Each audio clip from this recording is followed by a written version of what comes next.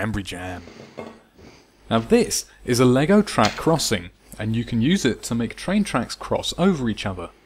If you've got one of these, you can make your track into an infinity loop figure of 8 shape.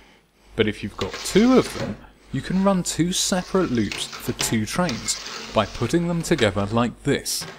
These 2 curves form 1 corner each of our looping tracks. Now with this kind of junction, crashes are guaranteed. That's cool for 5 minutes, but really we need to find a way to manage that. We've covered light sensors before, and we know that one motor controller can drive 2 motors, so we don't need much to automate these 2 tracks with the Arduino.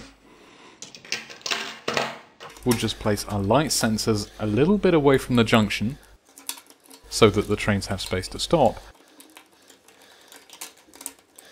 and then we'll connect the 2 tracks to the motor controller. Now there's a really simple way to solve this. One train goes round all the time, and the other train stops if the junction is blocked. That'll work, but it's boring because one train never stops. What I want is a true junction, where either train could stop if the other train got there first. That's more interesting, but a bit harder to program. So let's take a look at the code. Here's the Arduino IDE. Just like our previous tutorials, we need to declare the light sensors and the motor control pins, plus a few variables to control the sensitivity and how long the trains stop at the junction for. This mixture of code are the states, and this shows a completely new approach to programming our Arduino. Notice that we've got 5 states, each with simple names and a number from 0 to 4, which really means 1 to 5. In our program, we're going to set the Arduino to one of these 5 states, and it'll do that one thing and nothing else. That's called a Finite State Machine, and we're going to build one down in the loop. Before we get there, we need to set the motor pins up, set the train speeds, and activate the train motors. So here in the loop, we've got our 5 states. You make a state with the case command, and inside it you create little functions. You use the switch command to switch between them, and I've created 5 states because I've imagined 5 scenarios on our track. Scenario 1 is that there are no trains at the junction. No train has hit a sensor yet. In that situation, we want to read the sensors and get the trains moving. And here are 2 conditions. If the green sensor is triggered, save the time and change the state to green train detected, which is scenario 2. Likewise, if the red sensor is triggered, save the time and change the state to red train detected, which is scenario 3. Now here is scenario 3. If the red train was detected, we check the green sensor and the timer. If the timer runs out, which is 3 seconds, go back to the first state, because the red train must have moved all the way across the junction.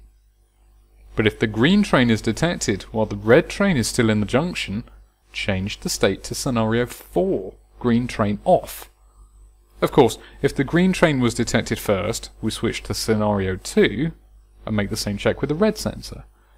If the red train is then detected, that's scenario 5, red train off. And these are the 2 off states. Turn off the second train to reach the junction until 3 seconds have passed since the first train arrived. Now we can change that interval from 3 seconds to 5 or 10 seconds by changing the interval value in the variables. For your own train, choose an interval and the correct train speeds to match the length of your train. Fast short trains can have shorter intervals, slow long trains need long intervals. And here's the system in action. Here the blue train is using the green sensor and the black train is using the red sensor. They're both the same length, so they're set to the same speed. Let's plug them in and watch them go.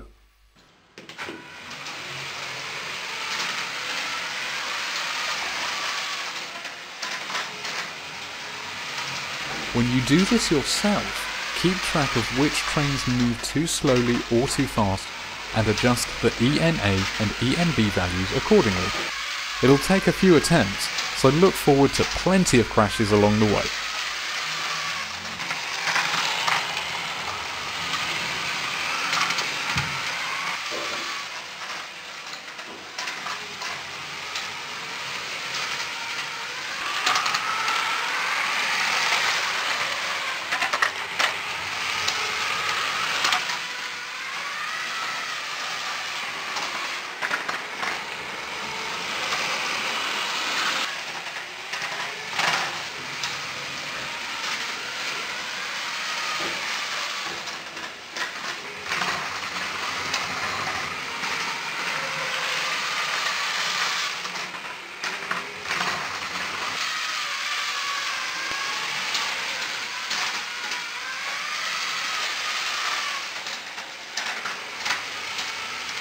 Thanks for watching.